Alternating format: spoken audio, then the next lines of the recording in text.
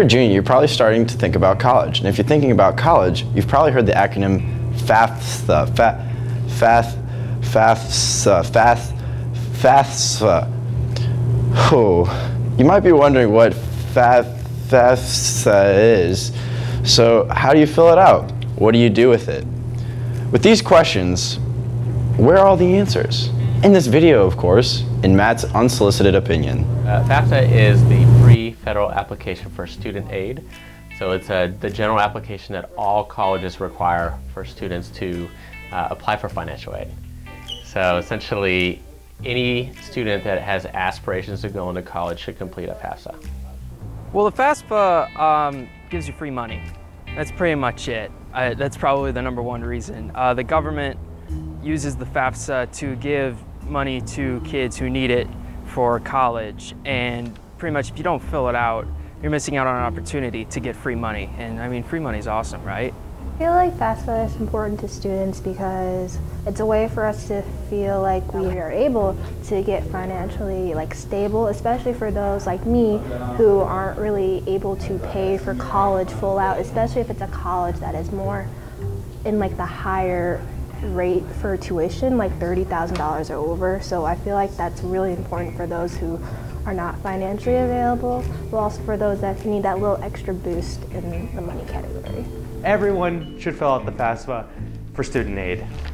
So it's important to know what it is because essentially it is the sole determinant on accessing funds for students that are not only demonstrating financial need, but also all colleges look at a student's profile to identify how financial aid can be awarded. I would say the prospect of helping pay for college.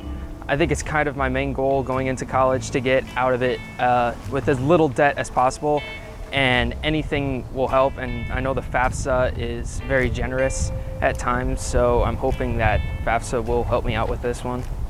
What encouraged me was that I know that the colleges I applied to have a really high tuition and room and board rate for money-wise. So I figured doing the FAFSA and also applying for scholarships might help me pay for all of that. What encouraged me is getting that money. See, here's the thing, I really need to get through college, and my thing is I'm not the smartest kid in the world, so I'm not going to be getting a lot of money from external sources, so I really need the FAFSA to help me out, get me through college. So I think the advice for juniors would be to understand what's required when completing the application, knowing the deadlines as to when to apply. For example, students that are juniors will be applying for financial aid starting their senior year, October 1st. So it's important to kind of be ahead of those deadlines so that you can have an early submission of that application. Well, expect a lot of really, really detailed questions. They're gonna ask you very specific details because they're trying to paint as detailed of a picture of you as they can to see how much you're eligible for. What they can expect is that there are a lot of people to help usually. The one that I went to was at the Shawn's High School. So they had a lot of members from IRS there and people from FAFSA that worked there, and they were really helpful and really informative. And yeah, they also help your parents as well if they need to do their whole tax forms and stuff. Okay, while filling out the FAFSA, you have to expect a lot of things. One big thing is you need your parents there with you, because there's a lot of information on taxes and stuff you need to fill out. You need your social security number. You need key components when it comes to your financial needs in the United States of America. If you were a worker, you need your own tax information.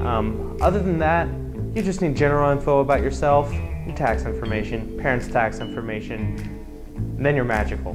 My personal experience with it was there were some points where I'm like, okay, I have to fill this up again, and again, and again. And the other points are like, okay, this is pretty straightforward. I think I know how to do this without having the extra help from the FAFSA members. Personally, it wasn't too bad. I thought it was going to be more rigorous. I thought it was going to be longer, take more time. But actually, I found it to be a lot more simpler than I thought.